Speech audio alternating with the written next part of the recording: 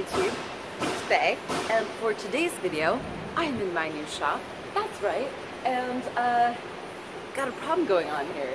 The problem is this guy. Now, for those of you who know me well, you know that I'm a huge proponent of torquing freaking everything. I mean, within reason. And this is one of them. And I hate when this happens, because most of the time when this happens, it's not your fault, right? Because how does this happen? Oh, here's a new one, by the way. Just got it at O'Reilly's, no big deal. The stud itself was, I believe, like $1.22, and then the lug nut was a little bit more. It was like around $3, so I will link those in the description below. They're just Dorman parts. You can get them at the dealership as well, and as long as they're the correct hardness, which you can see, the grade, the higher the number, the harder the metal, and this is strong as fuck. So that should be good. And double check that it did fit. This is, by the way, 12 by 1.5. Awesome. So this is what we need to do with that. Excellent. Let's get to it. So in order to replace, I already lost it. Oh, there it is.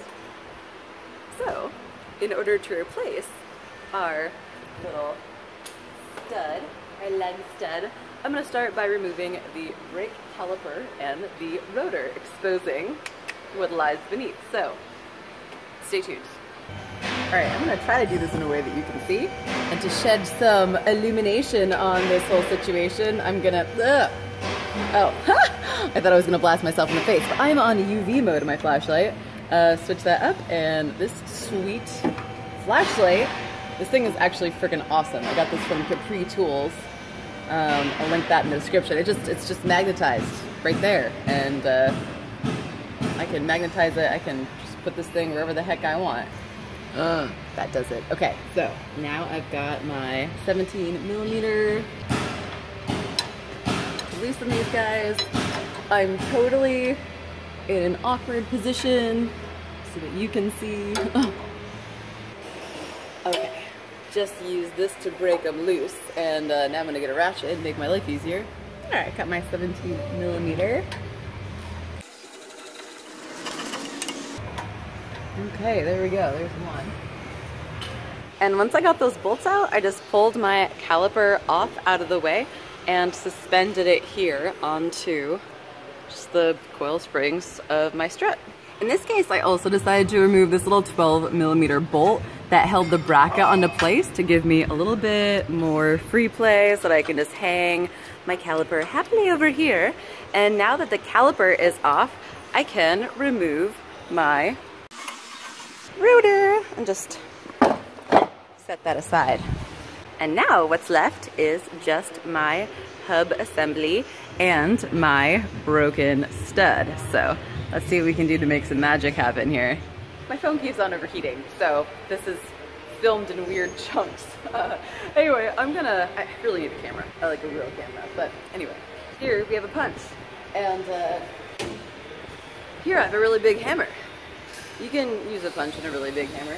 You could also, if you are in a shop that has air power, you can also use a freaking air hammer, which is awesome and my preferred way of doing things. However, let's see if I can do it this way first, because I'm assuming most of y'all watching this video don't necessarily have an air hammer.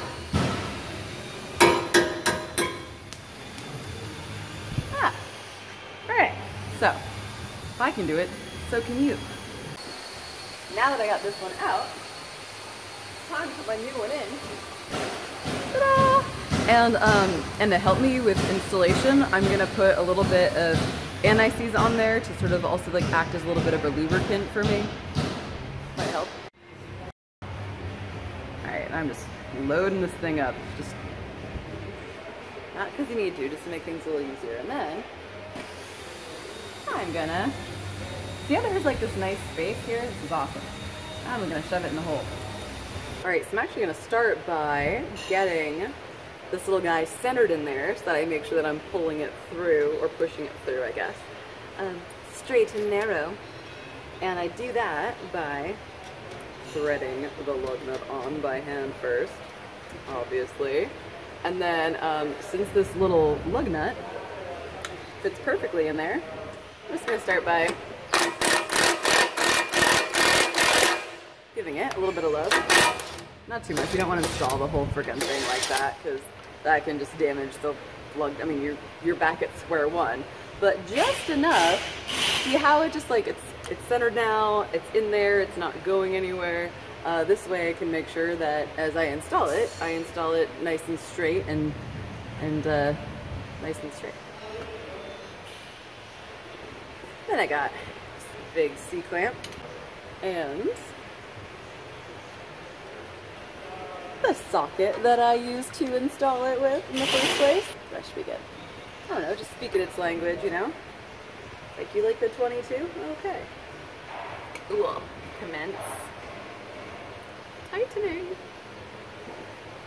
Does that look like it's straight? I think that looks like it's straight, okay.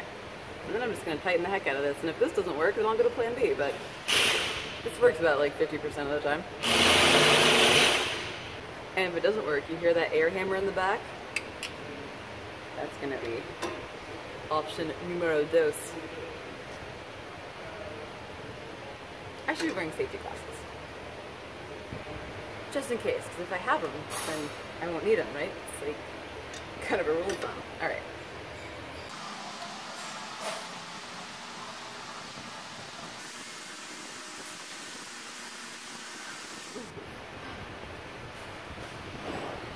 Look, my stud is nicely installed, but my phone overheated, and so you didn't get to see, like, my victory.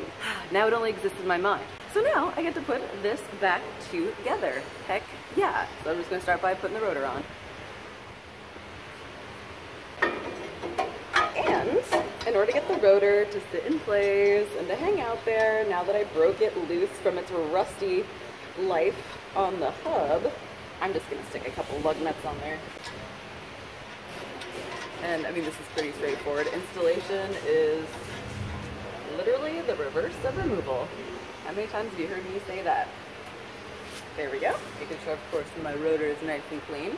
And now I'm going to put my caliper back on. Get them to go on. Ah, easy as pie.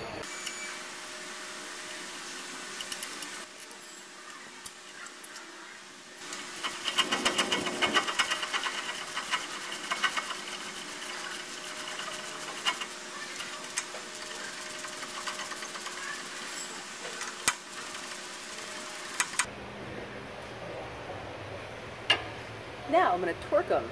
Duh. 90 foot-pounds. Tiny little extension for the upper one. So small it's not going to impede proper torque specification at all. And there we go. 90 foot-pounds. Okay, there we go. Got my 12mm bolt back in place. And got this little bracket holding my brake line back in place. And this should go without saying, but don't forget to remove your little hanger off your suspension piece, because let me tell you, that makes a funky noise if you don't. Ask me how I know. Anyway, hope that you enjoyed this video. Hope that you found this helpful. And yeah, I'll see you in a future video where hopefully I have a real camera and not this mess. All right, bye.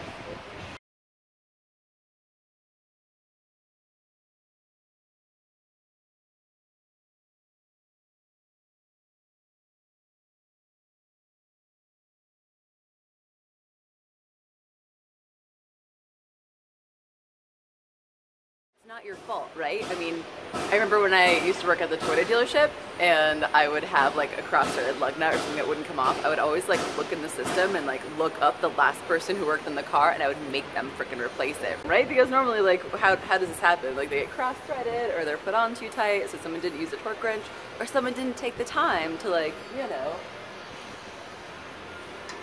like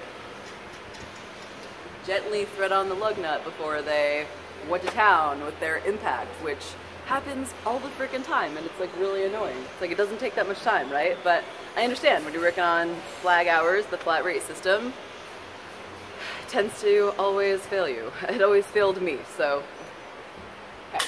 It still fails me. But anyway, let's get to it. So in order to replace, I already lost it. In there. Ooh. I need a socket for this. Going anywhere. This way I can make sure that as I install it nice and straight and nice and straight.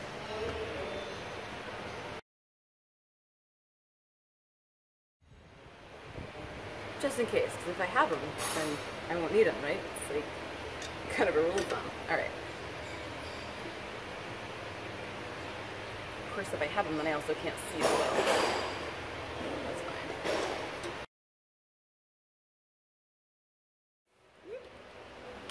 Minimal extension will not interfere with the torque specification. No, that's still too long. Now it only exists in my mind. But anyway, like I was saying, this method really only works about 50% of the time for me. But this is a good one for the at-home DIYer, not the in the shopper with the air hammer and air tools. Another thing that I like to use in this situation is also like a ball joint press. So if my little C-clamp, if my little clamp in socket trick didn't work, then I would say the next best thing is to go to an auto parts store like an O'Reilly's or an AutoZone or a Napa and rent a ball joint press tool. It's pretty easy. You pretty much do it the exact same way that I use this. Yeah, you got it. You got it. And it's free. But if you're in a shop, just use a freaking